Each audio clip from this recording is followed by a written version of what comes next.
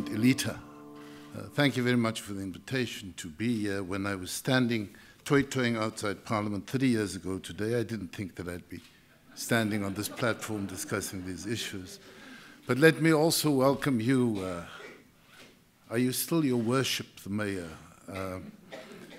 our public protector, ladies and gentlemen, friends. Today we're reflecting on a set of hugely significant political decisions announced 34 years ago. Those decisions laid the basis for the inexorable and irrevocable changes that are manifested in our Constitution. One of the challenges that confronts us is how to ensure that successive generations are kept aware of the journey that our country traversed.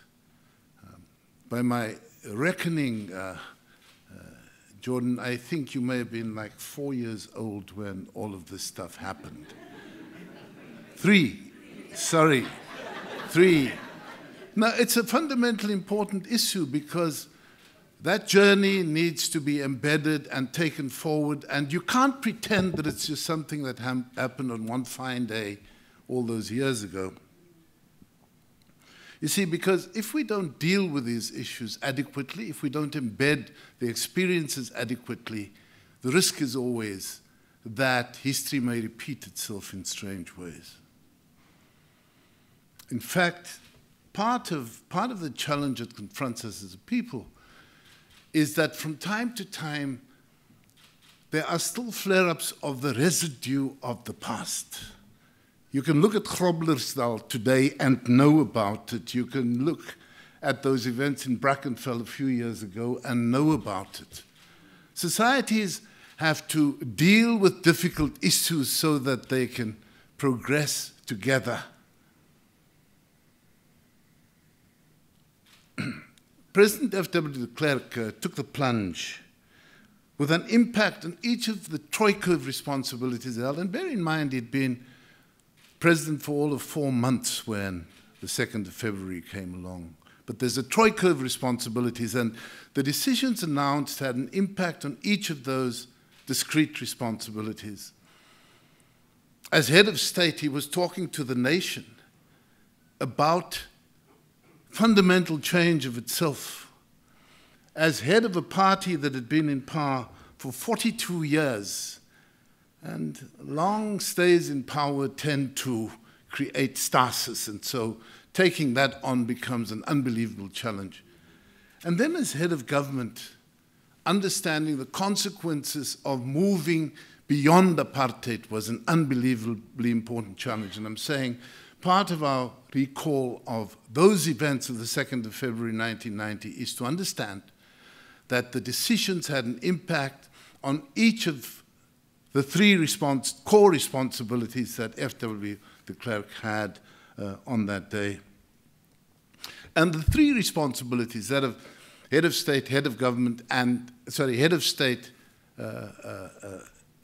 head of party, and head of government, still shapes the way in which our politics are shaped in South Africa. So we can continue to debate and even contest matters such as the impulses that led to the 2nd of February 1990 and the conditions that led to those decisions, or how much persuasion was required to reach them. But we cannot debate the impact of those decisions on each aspect of everyday life in South Africa. This is what we reflect on and recognize here today.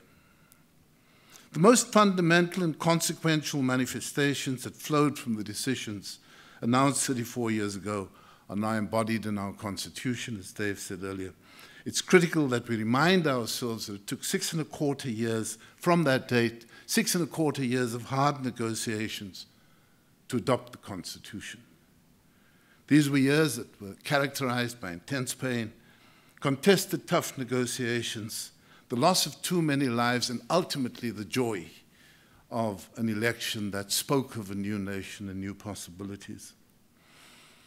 But notwithstanding that journey of 6.25 years, the conclusions are indelibly there for all time, as articulated in the preamble the founding provisions in the Bill of Rights of our Constitution.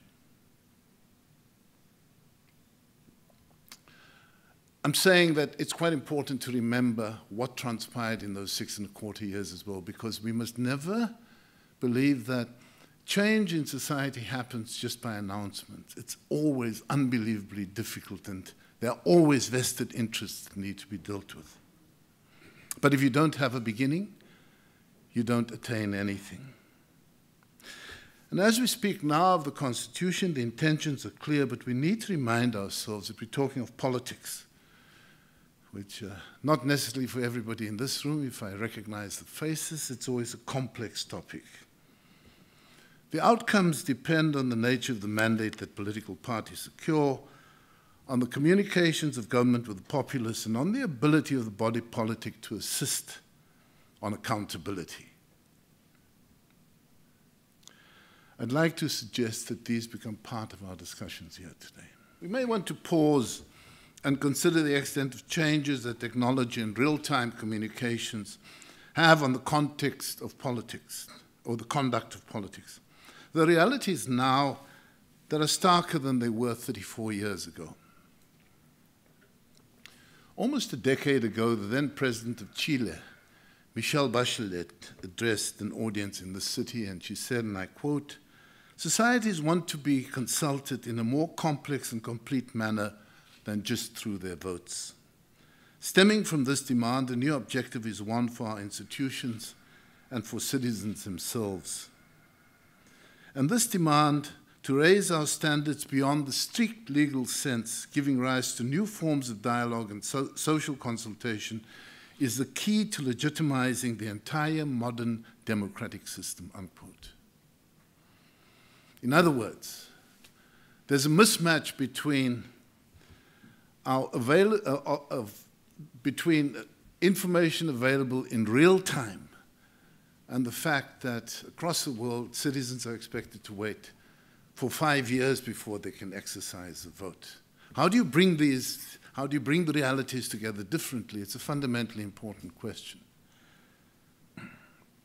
I suggest that Madame Bachelet's observations are exceedingly important in South Africa now as we grapple with trying to understand what works, what does not, and why. Importantly, we must continually engage in discussions about how we can improve not just the political institutions, but all of society. There's probably a surfeit of observations from the press and especially on social media platforms on how broken things are. So I'd like to spare you the detail of potholes in water and electricity, and perhaps our guest from Konrad Adenauer told us about those things. I'd like to spare you that. Similarly, there's no shortage of policy advice. And I don't want to be too precious about the outcomes of the National Development Plan. But it is worth reminding ourselves that as a broad framework of matters in need of urgent attention, these have been well canvassed in the chapters of the NDP.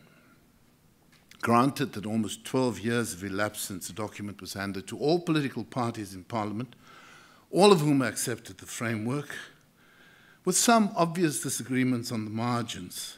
This is, after all, politics we are talking about. I'd like to suggest that the data sets are probably now too dated, but the essential identification of the actions necessary to produce the kind of country envisaged in our Constitution remains. There was an interesting exercise because the members of the National Planning Commission were put together without any experience, carte blanche. What will you do about the issues? And we had an interesting debate. We looked at the preamble to our Constitution, and one of the sharp-witted members of the Commission said, "Is this covered by the Official Secrets Act? Why do we not talk about it as a people?"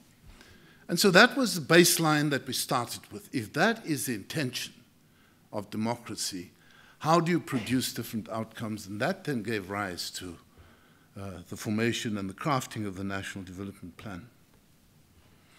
Regrettably, over the 12 years since it was handed to government and the parties in Parliament, there's insufficient evidence of a concerted plan for implementation. I'll spare you this afternoon a rehearsal of what the NDP covers. Yet there are some of those aspects that still need to be front-loaded. For example, the task to build a capable and developmental state has become an increasingly important priority. This has been accentuated also by the work of the Zondo Commission that devoted a large body of work to the discussion of the political administrative interface. Strip away the jargon, and this explains that ministers and senior public servants have different responsibilities.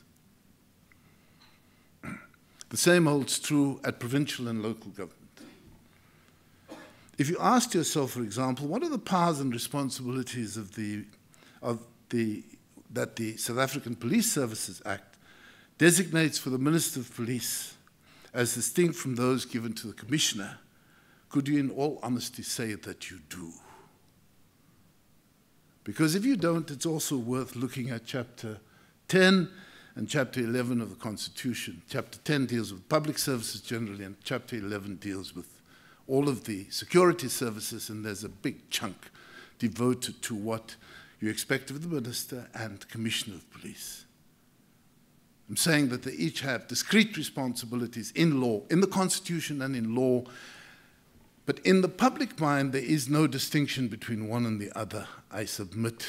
And these are the issues that I think spell enormous difficulties for our Constitution. We may not remember, but the Constitution in that same chapter 11 also creates a different institution, the Civilian Secretariat of Police. I think it was abandoned a number of years ago. And so we've got to go back and ask these tough questions, because if crime is a problem, we've got to understand what the institutions are meant to prevent crime and deal with it in society. But I could have selected any other cabinet position or department, not just the police, and the same issues hold true. Because the primary task of a minister is to hold public servants in the relevant departments accountable for planning and organizing their work and for the utilization of public finances. There's little that gives us the assurance that this is actually how the administration functions presently. Let me emphasize that the essence is researched and well articulated, but unfortunately ignored to date, is that the political administrative interface be strengthened. This focus will need public servants, and I want to quote from the National Development Plan. I won't bore you, it's the only quote I'll use from there. Quote, immersed in the developmental agenda, but insulated from political interference, unquote.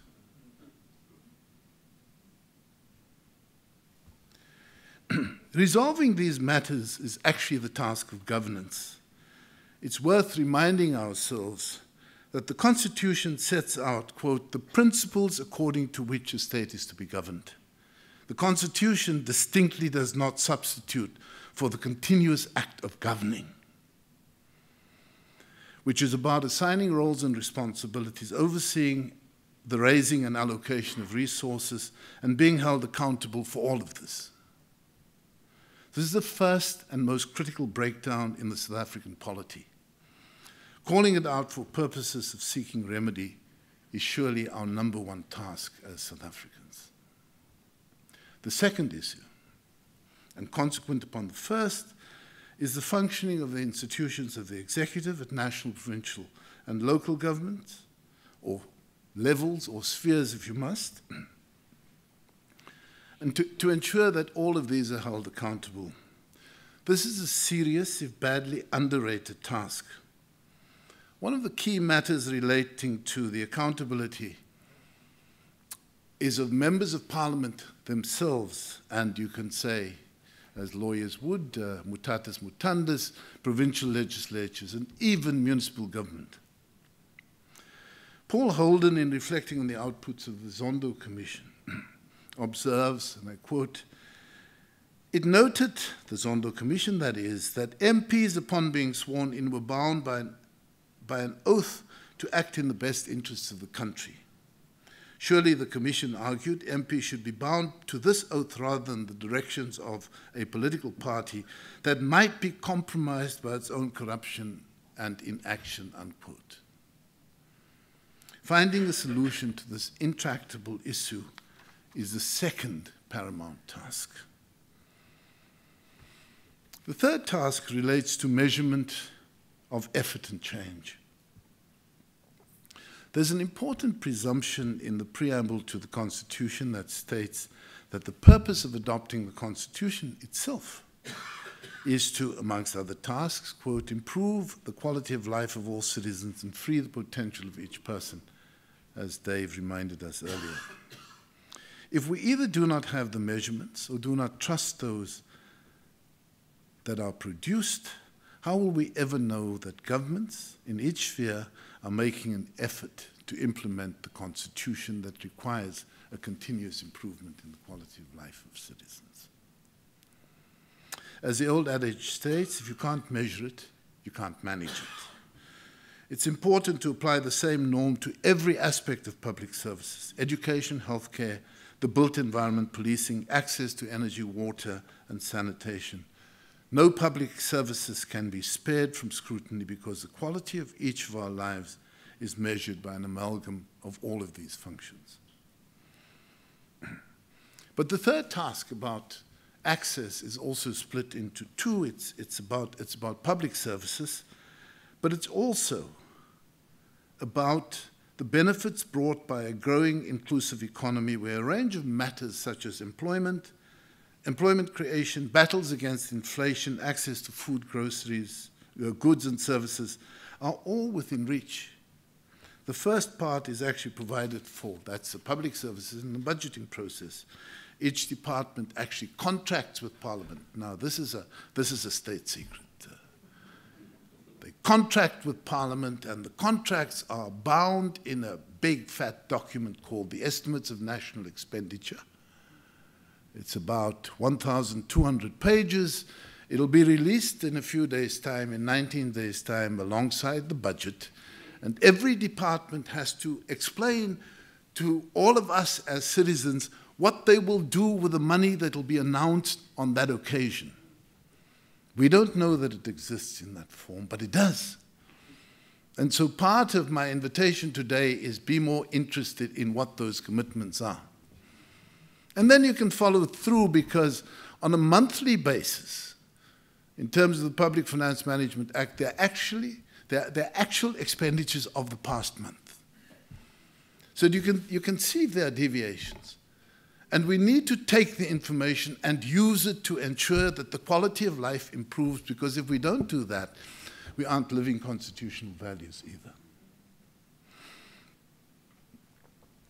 So that's the first, that's the public services. And the second part, I think, relates to a series of proper engagements between government and business representatives, focused on finding solutions to agreed problems, holding out that increasing numbers of people on welfare grants is a victory for democracy, actually disrespects the constitutional values and the poor themselves. The fourth task, and now it's Friday afternoon, I'm really getting into trouble, it's okay. The fourth task relates to securing the public representatives that South Africa deserves. I'm aware that there's a very important debate on constituency-based versus proportional representation. I'm not sure that it quite works, Mayor, where you find yourself in local government, because we have a ward-based system and a PR system. I don't think it works. My submission to you is that it doesn't have to be one or the other.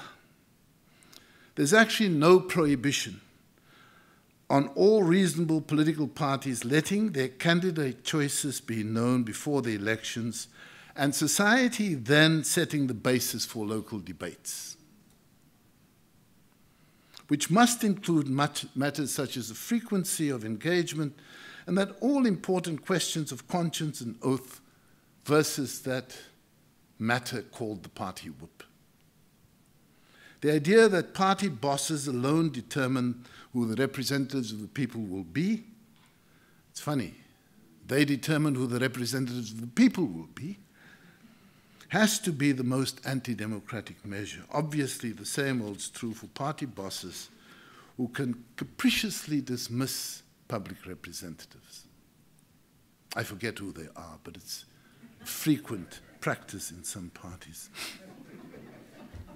The fifth task is to have open and public discussions about the operations of each of our major institutions of governance. Looking back to this day 34 years ago, the what-if question has to arise. Imagine the body politic had changed with time and not ossified. How easier the changes would have been. It's sometimes easy to look outside of ourselves at other institutions, and I came across an interesting factoid that the United Nations Security Council held its first meeting on the 17th of January 1946. When the UN had 51 members. The institution retains all of the same operational rules, including veto powers, notwithstanding the fact that the UN now has 194 members. You cannot find a better example of institutional ossification anywhere. For our collective survival, we must recognize that periodic elections are woefully an inadequate corrective measure. We must build in opportunities for review and adjustment to prevent crises that appear unsolvable. But these tasks are eminently solvable. We must commit to tackling them if we value democracy. For those of us with memories that are long enough, we know what life was like without democracy. We can neither take it for granted nor neglect the responsibility to refresh its tenets and presence and ensure that successive generations of South Africa cherish it in much the same way. I'd like to conclude with a few thoughts from the Brazilian thinker Roberto Mangabeira Unga, who in his seminal work that he called Empowered Democracy speaks of 5 necessary institutional innovations. These are raising the temperature of politics, and it's temperature, not the volume. Raising the temperature of politics. Secondly, hastening the pace of politics. Thirdly, combining central power and local initiative. Fourthly, establishing distinct authority to rescue excluded and disadvantaged groups. And finally, gradually enhancing representative democracy through participative democracy. It's surely within our grasp to modernize and effect the necessary changes, if anything. We owe it to the brave and bold decisions of 34 years ago today, and to the intensive negotiations that followed to craft our great Constitution. Now we recognize is the challenge. The challenge for us is to do far more than merely have the Constitution. It has to be lived. To live it requires a task of governing within its rules in the interests of the many. Thank you very much.